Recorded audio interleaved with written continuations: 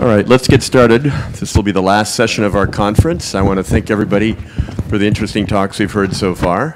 And we have 6 more presenters today, so we'd like to give them our full attention. I'm pleased to announce the first speaker, Jorge Iniguez from Luxembourg Institute of Science and Technology and also the University of Luxembourg. So I'll give you a warning after 20 minutes. Perfect. And you'll have 5 minutes more, and then another 5 for questions. Fantastic. Okay, so good morning, everybody. Thank you for showing up. I must confess that yesterday probably had 1 beer too many, so I'm not sure exactly how I'm going to be doing with the flow of ideas in the talk. And it's also work that we haven't published, and I am presenting for the first time. Actually, we have not presented any of this in any conference. So, of course, the first time you talk about something is a little bit more bumpy. But anyway, so I want to tell you essentially 2 stories. One is more general about things that we are trying to do to discover new antiferroelectric materials, or materials I'm going to call Kittel antiferroelectrics. You will see why. And the second one is more specific. It's about a specific investigation of a few of those materials that we were studying, among many others, for which we already found something promising. All the work has been done by Hugo Ramberry, who is a postdoc with me working in Luxembourg. And we also have benefited from interactions with Enrique Canadell, who is a very good quantum chemist in Barcelona. OK, first of all, let me just say first principles methods are what we do.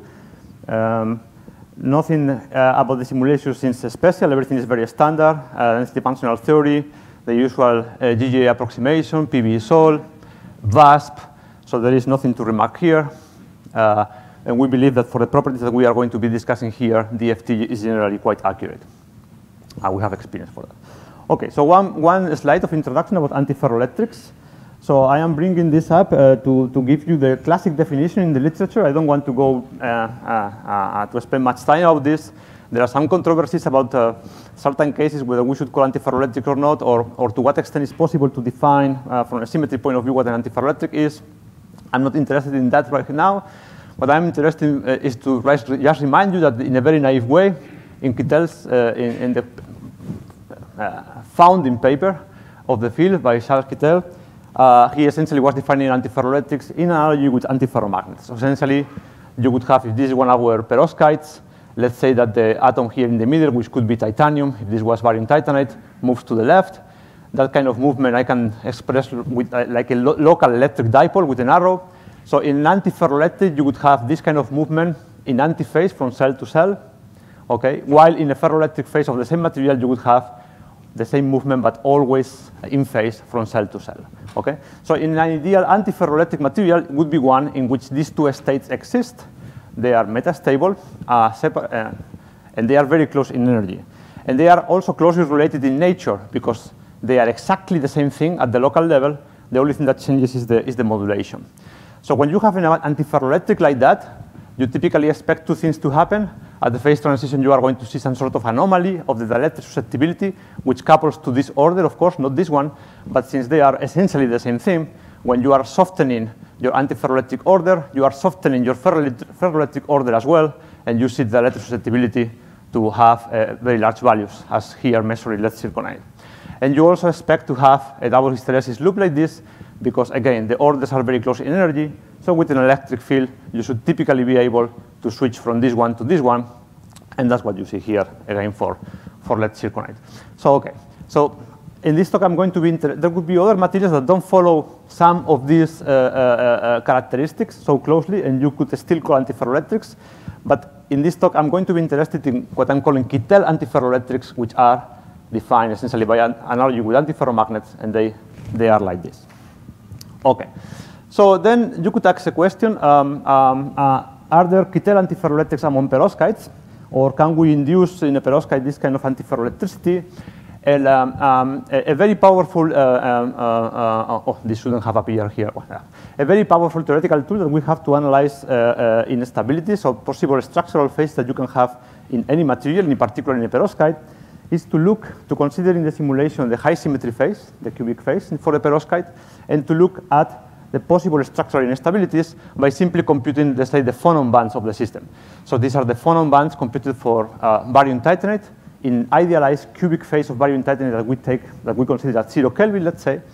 At 0 Kelvin, that phase is not stable, and the instability of that phase against a big number of distortions actually manifests itself in phonon modes with imaginary frequency or negative frequency square. These guys are imaginary frequencies that we typically represent with negative numbers in this kind of plots. Okay? And I am plotting here barium titanate because barium titanate is very simple and very, very beautiful. So you see here at the gamma point, that means for homogeneous phonons, we have a dominant instability. So this is the phonon with the lowest negative frequency, let's say. Okay, and this is actually the one that is related to the ferroelectricity in the material. And what you typically don't discuss for barium titanate is that over here, at different points in the Brillouin zone, at some boundary in particular, you have phonons that are, as you can see, they are exactly in the same band as the ferroelectric one. This is simply an anti-modulation of the same dipoles, and these are anti-ferroelectric instabilities, which in barium titanate are not relevant. We don't see them experimentally, but in principle, they are here. Okay? The material has it. And so this kind of picture, if we had exactly this material, barium titanate, but with the reversal of the relative stability between this guy and these guys, in other words, if these two phonon frequencies here were lower than this one, this would be an ideal Kittel antiferroelectric in a perovskite. Okay? And that's what we are going to be looking for. Now, there is a very usually mentioned antiferroelectric perovskite, of course, which is lead zirconate, but lead zirconate is nothing like this. Lead zirconate is very, very complicated, and by no means I think can be considered a model system. Actually, I think it's a beast on its own. So let's just look at the phonons and see what happens in lead zirconate. If I mark here the antiferroelectric modes of lead zirconate, they are these two phonons here. You have to believe me. The one that is relevant actually in the later experimentally is not at some boundary, it's in the middle of the Brillouin zone. But you have here two modes. Those would be the dominant antiferroelectric instabilities that are hidden there. They are not. There are other much stronger instabilities in lead zirconate, right? For example, you have the ferroelectric one is much stronger as an instability than these two. Okay.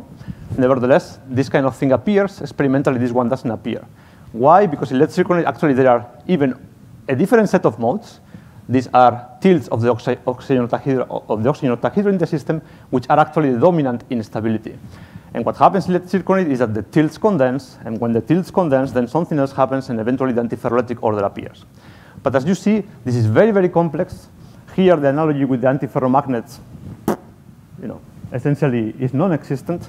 And this definitely is a very nice antiferroelectric material, but it's not the kind of model system we are looking for.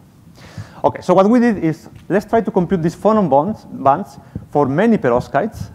In principle, we restricted ourselves to non-magnetic compounds, just for simplicity, okay? And see whether we can observe some trends or we can learn something. So essentially, we consider compounds, here the ones in purple, so taking as the A cation an alkali metal here, as the B cation someone in this column, 2,4 compounds where you take an alkaline earth and titanium, zirconium, or hafnium, and other compounds. We also consider not only oxides, but also materials in which our anion is in the column of fluorine. Okay? So we consider very many, we put them in the computer, and we compute phonon bands. This is just to give you a feeling of the kind of thing that we get. So here you have a table. We are changing the A side cation, which has a valence 2+ in all cases, and the B side cation. These are our phonon bands. And then we look at them one by one, trying to understand if you have any antiferroelectricity dominating. Here there is nothing, but we didn't do only this. We also did the materials under pressure. So here you can see a figure, very beautiful, I think, picture of movie of how the bands evolve as you apply pressure to the system.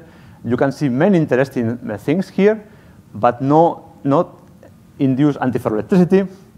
We also did epitaxial strain. So then the Brillouin zone becomes more complicated because you are reducing the symmetry to the tetragonal. We can compute this, make the movies. You see many things. It's not obvious anything becomes antiferroelectric. Okay. So I've shown you many things, many. We look at all of them. There is only one material where we saw there can be a hint for this ideal antiferroelectricity I'm talking about. And this material, the first one we found, is cesium vanadate. So if you compare barium titanate with cesium vanadate, what do you observe? Actually, something very similar. There is like an unstable band here, which is also here. It's very similar. This band consists of movements of vanadium in the oxygen octahedra. This band consists of movement of titanium. So it's very similar. And it has one feature.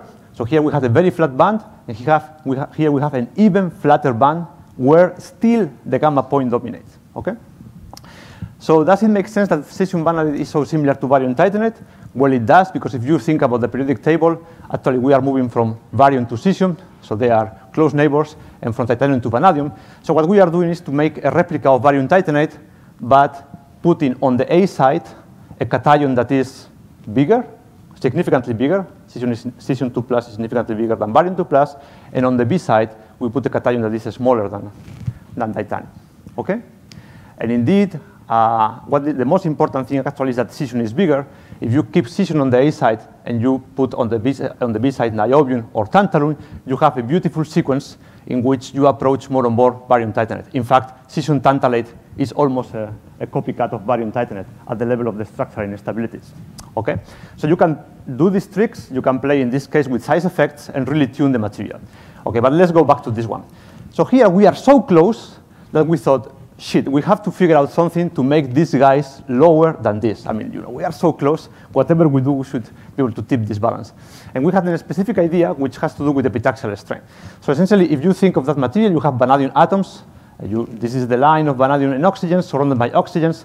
And in principle, because this band is so flat, in the cubic phase of the material, vanadium can move up or down.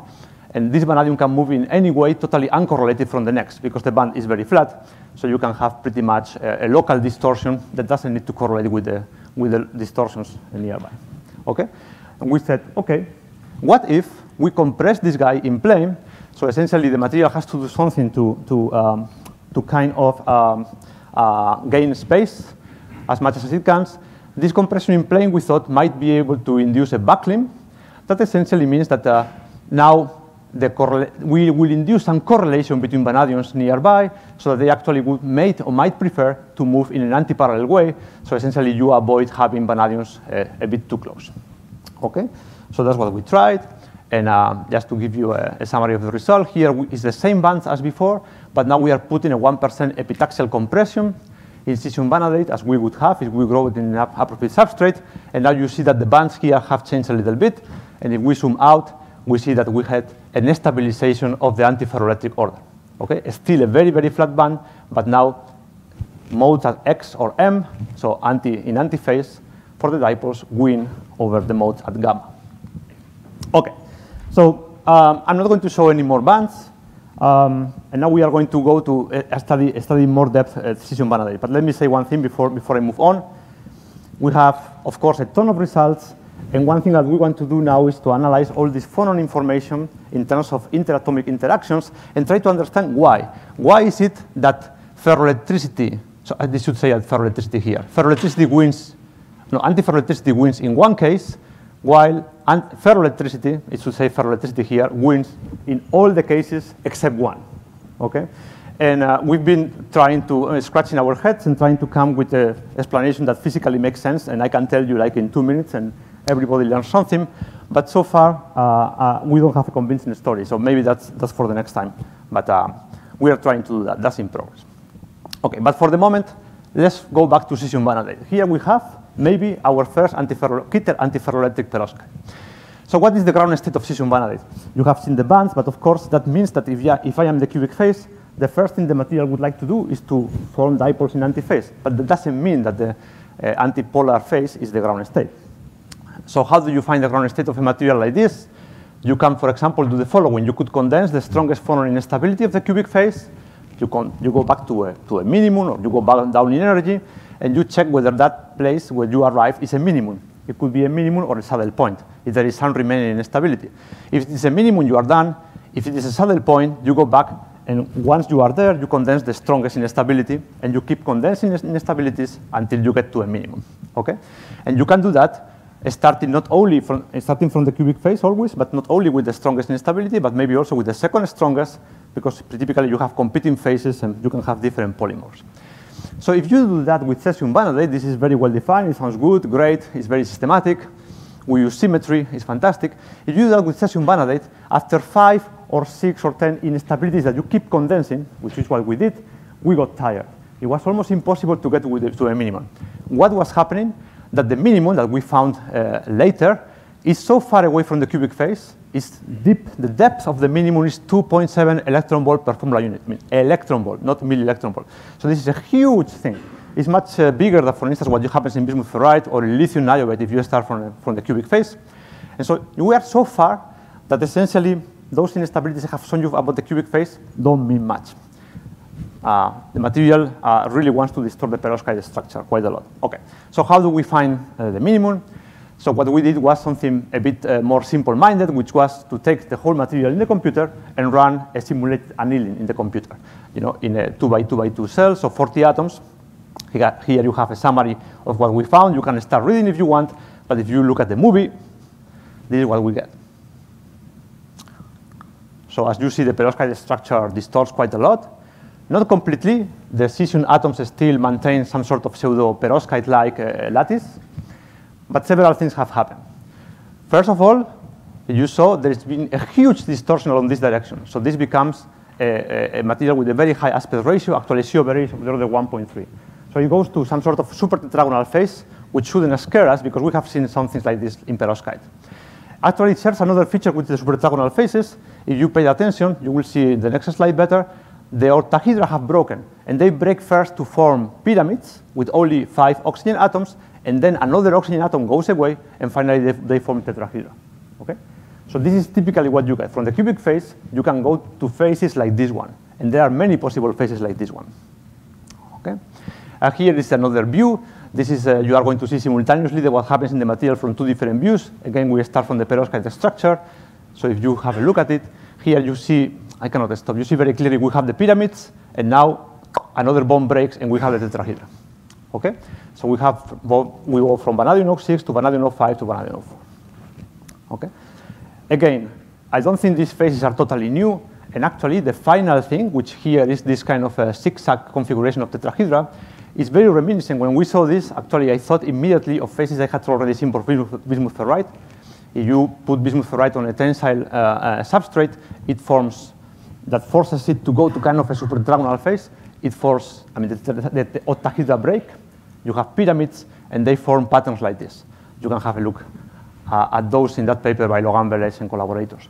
So this is not so different from what we have seen in other perovskites, but that's what we obtain in our supposedly antiferroelectric material. Okay. Now, what is very interesting is that these tetrahedra are distorted. So regular tetrahedra, of course, would have no dipole moment, but there is distorted. So there are 2 short vanadium-oxygen distances in this case, 2 long distances, and there is a dipole. So each of those tetrahedra has a dipole, electric dipole associated to it. Okay? And then they can appear in many different configurations. We have checked that you can form many different polymorphs that could change depending on how is the short range or mid-range order of the tetrahedra. Here you have just 3 phases that we call zigzag, battlemen, because these guys look like battlemen in castles, or rings, beautiful rings. Okay? These are the lowest energy states for many compounds that we studied, all the ones with vanadium. They are competing polymorphs for many others, in particular all the ones with cesium, but even regular perovskites like potassium vanadate, which I mentioned here because it will be relevant later, have metastable polymorphs like this. Okay? So now, is this completely crazy? Actually not. Once we discovered this, we went back to the literature, and we saw that actually for potassium vanadate, this is the phase that is known and reported in the literature. It has been known since the 50s. So potassium vanadate has this structure. And actually, there has been more recent reports that people have apparently seen this structure for also cesium and rubidium vanadate in bulk materials. This is all in bulk, by the way. Here, there is no epitaxial strain, anything. This happens in bulk. Okay. Now, so what about these structures? I told you that the tetrahedra have dipoles. And here you can see in these pictures, I think, quite clearly. So if you follow this zigzag pattern of dipoles, you will see that here you see the vanadium atom, because the apical oxygen is behind it, let's say. But if you follow this zigzag, here you see the apical oxygen. Okay? So these two, zigzag lines have dipoles, and the dipoles along the direction pointing towards you are here pointing towards you, and here away from you. Okay? So this is an antipolar structure. And it was very easy for us in the computer to construct the equivalent polar structure, where all the apical, you would see all the apical oxygens. For example, here you see all the apical oxygens pointing towards you. This is a ferroelectric phase, or it's a polar phase, not antipolar. Here in the rings, you have something even funnier. If you look at one given ring, in 2 cases you see an oxygen pointing towards you. In 2 cases you see it away from you. So here you have antipolar structure within the ring. Okay? So I am marking here the dipoles that point, let's say, away from you. Here you are in antiferroelectric phase, potentially. Here you also, and you have a different configuration. But you can have this kind of configuration here also, with pointing towards you, pointing away from you. I mean, you can have essentially all possible combinations, or ferroelectric, antiferroelectric, and ferrielectric structures. You can have anything you want. Now, can they flip? They can flip. So here I show you another picture, another movie. My postdoc Hugo is very much into making movies, beautiful movies. And here you see, we start with our zigzag chains, but now are on a different direction, so they look in a line. In this case, the apical oxygens are pointing towards you. This case, they are pointing away from you. This structure has zero polarization, but now we are going to make it switch to the corresponding ferroelectric polymer. And pay attention to what happens with this guy, and then what happens with this guy. So here goes the movie. So first, this guy rotates, and the dipole switches. And now you pay attention to this guy. In the second stage, it rotates, and the dipole switches. So we have a very clearly well-defined transition from the antipolar state to the polar state. The switching has to do with the rotation of this tetrahedra. It's like if this was a molecular or in a polymeric ferroelectric polymer. Okay? And it's really beautiful. So how large is the polarization? Well, the total polarization of the ferroelectric phase you can compute with the Ferri-based theory is like this. So it's 1/4 of that of barium titanate, so it's not so bad. Here you have in more detail the calculation of that switching procedure. We do this with something called Nash elastic band, which is a standard method to find lowest energy paths in first principles calculations. So we start antiferroelectric. We climb up to a ferrielectric state, which is this state where you saw that only half of the tetrahedra have flip, and finally to a ferroelectric state that has a very similar energy. You can monitor the polarization, and this is the polarization that we are switching through this path. By the way, at intermediate stages, you develop a polarization in plane, or all makes sense. Now, you can estimate how this energy changes if I apply an electric field, because you have information about the energy depolarization, so you can construct an electric enthalpy like this and plot the similar curve for different values of the electric field. Of course, this is an approximation, but you can do it, and if you do it, you have here, for different values of the field, which is given, I think, in millivolt per centimeter, no, in megavolt per centimeter, I think. So these are huge fields, some of them. I'm not sure about the units. You will see that later. But you see that what used to be a minimum here at zero field, if I put a field large enough, I invert, and I get the minimum here in the ferroelectric phase. So if I have all this information, of course, I can try to estimate a hysteresis loop. So I do it at 300 Kelvin. Again, this is approximation. I translate 300 Kelvin as I have enough energy to jump over wells over energy barriers of 0.3 millielectron volt per Armstrong cube. And then I got this hysteresis loop. It's beautiful. There is one problem, as probably you have noticed, which is that the fields I need to switch are huge. Now, this is the kind of moment where I'm not sure if it is worth to present the result or not, because in first principles, we can do all these things that we have done. But we know from a lot of experience, particularly from the group of Logan Velez, who has done this kind of switching experiments with effective Hamiltonians over and over again, that our methods overestimate the coercive fields by a lot. When I mean by a lot, if you compare with experiments, things like lead titanate or PCT, the overestimate is by a factor of 20 or 25. There are many reasons why this could be. Our samples are perfect. There are no defects. There are no nucleation centers. You name it. But this is just to tell you, this may sound like totally discouraging. We will never be able to switch this material in the experiment in the laboratory, but I might be overestimating this switching field by a factor of 20 or 25. At least, by the way. The way we do it actually is not as precise as Logan does, and I think we are overestimating even more. So don't get too discouraged about that, and if you have this material around, try to switch it, by all means. And well, to wrap up, I mean, there are more things to say, of course. I told you there are many polymorphs. We believe we should be able to stabilize the other polymers with epitaxial constraints. We believe with an electric field, the switching I showed you goes from the zigzag antipolar phase to the zigzag ferroelectric phase. But if I put an electric field, I might get up stuck in the what I'm calling here Battleman ferroelectric phase, which I showed you before. Who knows? There are many things that these guys could do to surprise us. If you think, wow, but this vanadium is bad, by the way, the switching experiments I showed you are not for cesium vanadate, they are all for potassium vanadate, which is the one that is actually experimentally known and on which we focus once we learned that actually existed. And if you think potassium vanillate is bad because vanadium is going to be leaky, we thought, well, what about mixing it with potassium niobate, which at least we are more familiar with.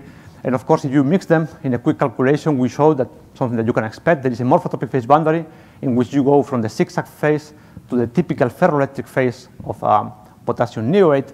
So over here, it might be that you are able to control, this is work in progress, the switching barrier, the coercive field. And with an electric field, maybe you would be able to go from this one of beautiful phase with the tetrahedra to a perovskite-like phase with octahedra. I mean, in principle, all that could be within reach in this kind of materials. So that's the end of the story. My main message may be that, well, as you saw, we wanted to do something very systematic to find Kittel antiferroelectrics among perovskites. And for the moment, we have ended up with a material that we still call perovskite derivative, because it's not so different from supertetragonal bismuth ferrite, for example, and we call that a perovskite. Maybe the name is not adequate. But maybe one important message is that this material actually was known from the 50s. As far as we know, nobody had thought, can we switch it? Nobody had realized it was antipolar. So there may be quite a few antiferroelectrics among us, and we haven't realized. Nevertheless, more specifically, we have studied these three. There could be new antiferroelectric materials. The switching, here you see it was multi-step. It went through a ferrielectric state.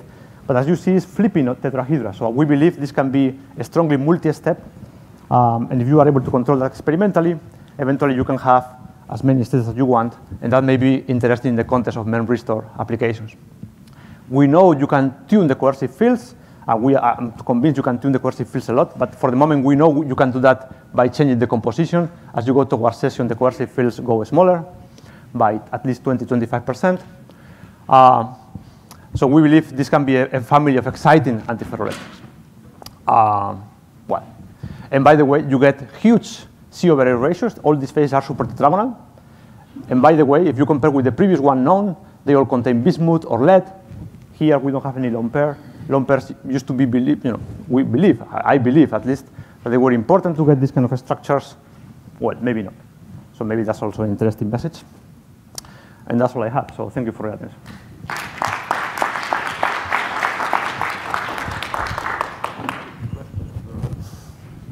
I think many of these are just pyroxenes, which are one of the most common mineral groups in the universe, and yes, I did my thesis on them. Anyway, so it's nice to know they might be related to ferroelectrics. Yeah, I forgot to mention the name because I keep forgetting it, but yes, absolutely. Well, as we know, the antiferroelectric polarization is something ill-defined, but it would be nice anyhow to see how Kittel original picture applies. For instance, when you rotate, I will look in this way. When you rotate the chain, the one-hit centers, do they rotate rigidly with the chain or they move? This would be, because if they move, let's say when you rotate the chain, when your centers also go with the chain, that means the concept of Kittel is more or less right. Yeah, I know. I think they rotate with the rotation. No, they cannot be. Quasi-rigidly. No, the centers, because the one is functions themselves must be different because they must be orthogonal to the other ones. So when you rotate, the nodes must match, but the centers maybe don't move. No, it would be fun. It would be fun to look at that, definitely. Thank you for the suggestion. Sorry, I'll get you next. Sorry, as almost the oldest here, I can perhaps add a historical remark, because when Kittel's paper came out, Harry Thomas and Cochrane, Bill Cochrane and all those guys were in Zurich, and they were discussing whether antiferroelectric is, a common thing or not common thing. And the argument was very simple. I mean, the result is the same, but the simple argument was oxygen doesn't like a straight bond. If perovskites had a straight bond, everything would be antiferroelectric. Mm-hmm. But because they hate straight bonds, they want an angle in the bond, so they're all ferroelectric. And therefore, they said what you have to do is to go to a completely different geometry, like pyroxenes, or whatever. Yeah. Just to say that was 1970. I mean, your work is wonderful, but I'm just saying. No, actually, I think somehow we are looking in our data for something like that, right? I mean, for numerical evidence that something like that happened. A simple, obvious explanation, because there must be one. probably is that one. All right, just a related question. So why not consider order-disorder ferroelectrics as a playground for antiferroelectrics? Well, indeed, when we look for these very flat bands, essentially that's the ultimate order-disorder ferroelectric, right? Absolutely. Can you quantify order order-disorder transitions the same way you do displacive ones? Quantify what? Well, what displaces, how it displaces, how the interactions occur. Because the paraelectric, the centrosymmetric state is kind of hard to define in that case. Well, yes, of course. I mean, theoretically, I mean, at the level of this approach, you could do something very, very similar. You would discover that the interactions between neighbors are very weak. So you live in deep double well potentials with very weak, and all that you can compute. And beyond that, I'm not sure what kind of answer would satisfy you, but you could run then the molecular dynamics, whatever, and you would see that locally, even in the paraelectric phase, you could see that the system is in the wells, but jumping from time to time and uncorrelated from the rest, right? And you know, I mean, in the early works of the Fettig Hamiltonians, when Vanderbilt and company were doing barium titanate, they quantified this. Barium titanate is not, I mean, it's a little bit order disorder, I would say, as compared with other things. But they could see this kind of distribution above the transition temperature. So, and yeah, you can quantify that. Could you comment about the simulated annealing technique that you're using? And Yeah. The second question is it really necessary to have your phonon frequencies at the X and the M points to be lower? So as I understand antiferroelectrics, you need to have your polar and antipolar phases, which is like very close in energy. Yes. So, I mean, if... Well, yeah, sure, yeah. I understand. First question, I don't remember the exact details. In those annealings, probably we started at 1,000 Kelvin, so things would agitate and then quench very quickly. I don't know for how long do we run that. I mean, well, is it like a Monte Carlo? No, we did molecular dynamics. Molecular, okay. By velocity rescaling, you know, and quenching. I mean, whatever is implemented in VASP, we didn't do anything fancy. Okay. And about the second question, you essentially need these two phases. I mean, of course, the phonon band structure doesn't tell you which one of these two phases is lower in energy. You would need to analyze both of them separately and make sure that the antiferroelectric one is lower than the ferroelectric one. Right? So you cannot know that from the phonon band structure. So actually, beyond certain closeness, it's probably preposterous to continue because, you know, you don't know which one will be lower ultimately. I mean, by lower, you mean the antipolar phase, and then you check if the antipolar and the polar are closing. Once I have phonons like that, yeah. I have to construct I have to condense the phonons and look for local minima that are corresponding to the ferroelectric state and the antiferroelectric state. And I have to compare the energies of these two local minima. Mm-hmm. So if the antiferroelectric one is not only the local, but the global, then I am in business. If not. Thank you. Okay, let's thank the speaker again because got a...